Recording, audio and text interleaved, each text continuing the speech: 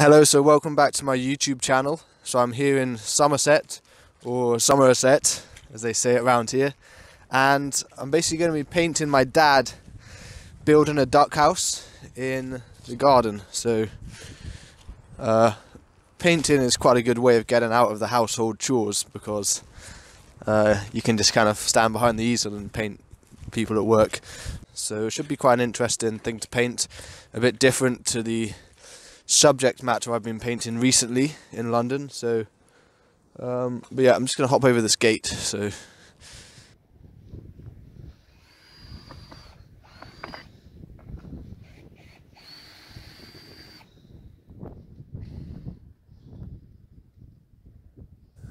before I begin sketching my composition, I've toned my canvas with a warm imprimatura.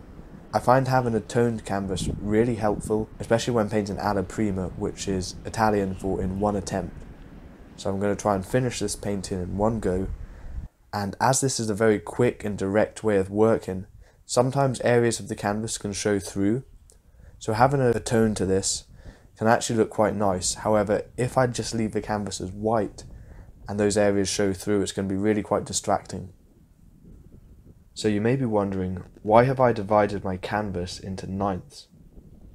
Well, there's a compositional trick or guideline which a lot of artists and photographers use, known as the rule of thirds, which claims the best place to position a focal point is on any of the corners of the middle square where the lines cross. So basically, you don't want to place the focal point bang in the middle of your painting, because this can make the image a bit boring.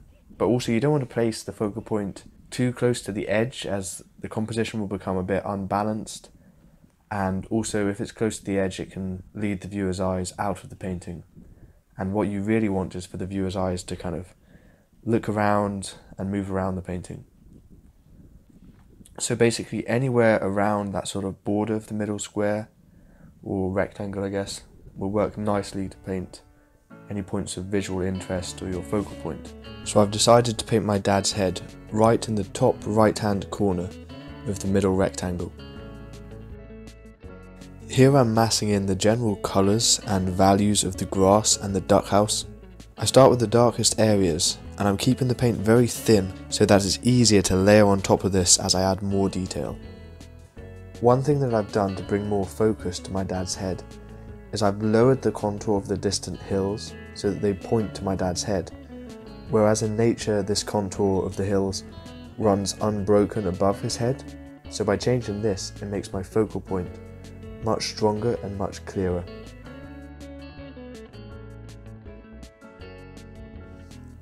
I mix a separate mix for the light areas on the grass. I really want to capture that bright chromatic appearance that the grass has when the sunlight hits it. So I'm using quite a bit of cadmium yellow, a touch of phthalo green and a touch of titanium white, just to give the grass that real glow. I'm also applying the paint in the lights quite a bit thicker than I did when I painted the shadows. In order to help create a sense of depth in the scene, I'm keeping the details in the background hills to a minimum. Also, due to atmospheric perspective, the hills in the background appear greyer and in general colder in colour than the grass in the foreground or the midground. I'm also downplaying any of the value shifts that I can see when I look at the hills, in order to help add to this sense of depth. As I start to refine the portrait, I'm using very small synthetic brushes. I'm really trying to capture the likeness by getting the big shadow shape right, and I'm not trying to draw any really fine details like the eyes or things like that, but if I can get this shape with the eye sockets and the shape of the cheek and the shadow under the nose, that will be enough to get the likeness. So right here, my parents' dog Tilly has just got out of the pond, and in her attempt to dry herself, she's flicked water at me, and some of this water's got on my painting. But the nice thing about oil paint is that water and oil paint won't mix, so you don't want to try and wipe it off, because that will just smudge the paint underneath. The best thing to do is just to leave the water to dry on its own accord.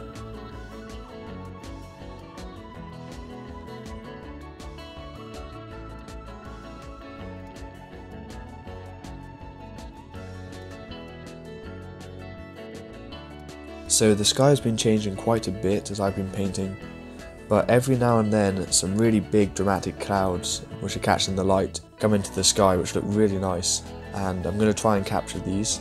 I'm also designing the composition of the sky so that it points towards my dad's head, and this way the composition will contribute to that focal point and make for a more interesting and eye-catching painting.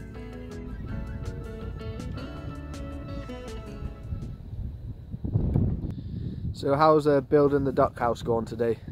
Oh, it's gone quite well. So it's had a life, this duck house has.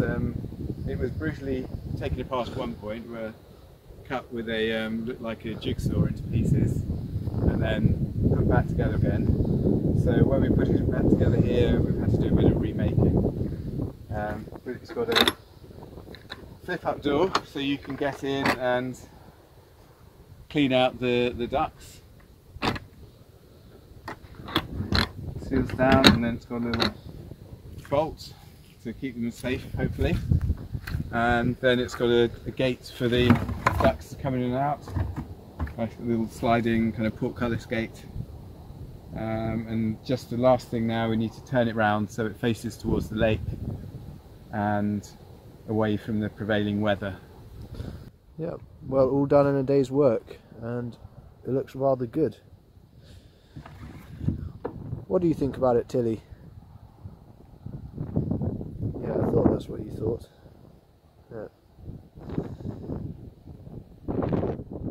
I hope you enjoyed that video of me painting my dad here in Somerset, and it got a bit cold, but it was really nice to be outside. So if you enjoyed it, please give it a thumbs up and subscribe to my channel. You can also click the notification bell so that you're notified about when I make new videos. Also, you can follow me on Instagram at George Thomas Artist. Thanks for watching, and I look forward to seeing you in the next video.